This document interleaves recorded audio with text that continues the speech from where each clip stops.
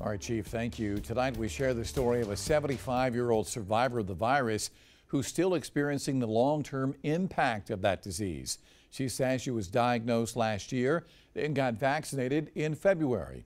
Nija Hood introduces us to Eleanor Collins.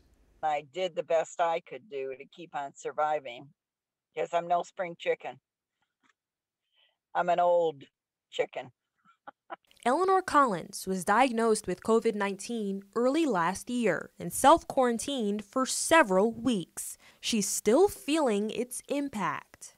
It knocked me for a loop, like somebody hitting you with a 2x4. Like, it was really a wake-up call to how dangerous things can be that you cannot see. Collins says she's still experiencing coughing, fatigue, and her sense of taste hasn't been the same. I couldn't believe that I lost my sense of taste for lobster and shrimp, which I loved. I loved lobster and shrimp, but it tasted like rubber afterwards, you know. She lives alone and found emotional and physical support through her dog Wendy, who gave her the motivation to go outside and get fresh air. I exercised my lungs by walking her, by forcing myself to even walk those short distances. Her granddaughter, Sarah, and great-granddaughter, Adriana, were also infected with the virus. Adriana experienced it the worst. I have a great-granddaughter she was born premature and had 16 head surgeries, and she was in the hospital with COVID. She has survived.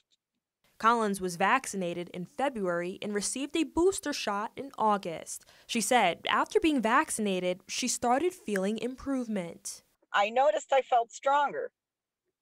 And I was so tired of being so weak all the time. I noticed that I felt stronger and I was able to do more things. She hopes others will follow her lead. I am praying that you respect the lives of others and get your vaccine and take care of yourself too and your family. In Columbia, Nija Hood, News 19 WLTX. Well, multiple studies are taking place around the country, right here in South Carolina now, to determine the long-term effects of the virus.